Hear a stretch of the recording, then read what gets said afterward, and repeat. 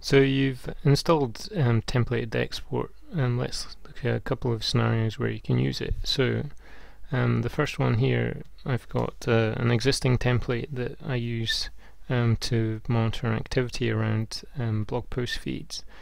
And so this is pulling content from different sources: Twitter, Open Comments, and Delicious. And say, for example, I want to publish an RSS feed of this data. So I've combined the data into a Google Spreadsheet and I want to get it out again in a different format. So what we can do is we've got the spreadsheet key, we've got a sheet, we've got a range of data. If I just go in here, I've already started filling in this template. So I've put the key in, I've put the source range. I'm saying I'm not ticking that the data is on the 0 header, and we can see the available cells. So this is the markup to use to insert data into the export. So with templated export, it's very similar to Google Refine. We've got a prefix area, so this is the bit that's going to appear at the top of your data each time. So I've pulled in some, because I'm going to use an RSS, I've got some RSS markup here. So I've got a channel title, description, and a link. And then we've got a template for each row. So for each row we want an item and a title. So in the title you'll see I'm pulling in the cell values. So for each row there's going to be a cells type. So for each row it's going to pull in cells type. So row 1 Twitter, comment, and so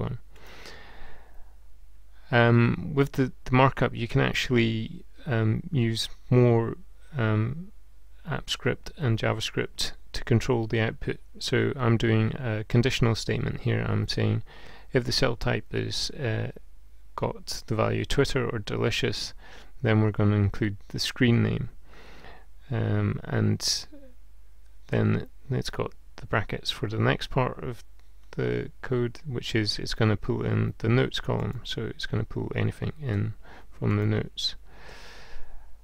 And then we've got a link, so which is a link to where this comment or share or tweet is coming from, and then publish date. And in this example we're using Google AppScript built-in features. So we're using the utilities format date to get the published date into an RSS compatible format. So we've got a preview here which shows you the first 3 rows of the data. So I'm actually calling in 10, but I'm getting 3 rows just so I get an idea of what it looks like. And as I type, it's updating the window, so we can see what we're doing and we can see if there are any errors. We've got a row separator of just a return, just to make it tidy, and then we've got the end, so we've got some closing tags. Once we've got all that, we can save, and then we can publish a URL. So what this is going to do is give us a dedicated URL for this template. We've set it to publish, so anyone can get a hold of this now. So if I just open this in a separate window, it's because it's recognizing it as RSS, it's asking if I want to put it into Google Reader. And so you see it's pulled in our custom RSS, and as the data in the source spreadsheet gets updated, when the aggregator goes and searches for that RSS feed, it goes and gets it.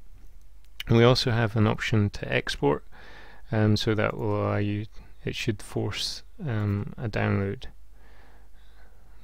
So you see it's forced to download there, and we've got the file offline as well. And at any point we can decide to make this private again, so it's up to us to control if it's public or private. So that's one example of using RSS.